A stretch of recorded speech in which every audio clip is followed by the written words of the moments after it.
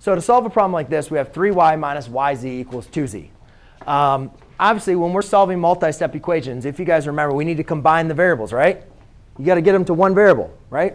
Forget about literal. When you guys are just solving equations, you had two x's on the same side. You had to combine them, right? So the obvious thing is combine the y's. But the problem is these are not like terms. Because for them to be like terms, they have to have the same variables. Well, yes, they both have y. But this has a z, and this doesn't. So we cannot combine them. So how can we solve when we have more than one variable? Well, in this case, we can't solve this for y.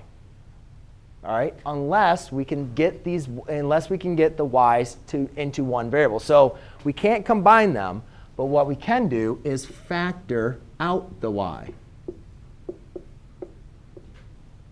So essentially what I'm doing is dividing out the y in both terms and rewriting it as a product. Because if you apply distributive property, does y times 3 minus z give you this when you apply distributive property? Yeah. So it's like the reverse of distributive property, what I'm doing, equals 2z. So now, again, we look at this and say, what is happening to our variable? What operation is being applied to the variable? Anybody want to give it a shot? Multiplication. Yeah. Would you say multiplication? Yeah. Is there only one y in front of the parentheses because the two have to distribute it into terms? Yeah, because you have to distribute that y to both of them.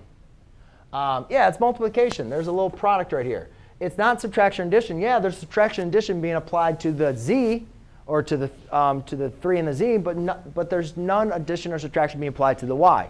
So to undo multiplication of 3 minus z, we need to divide by 3 minus z.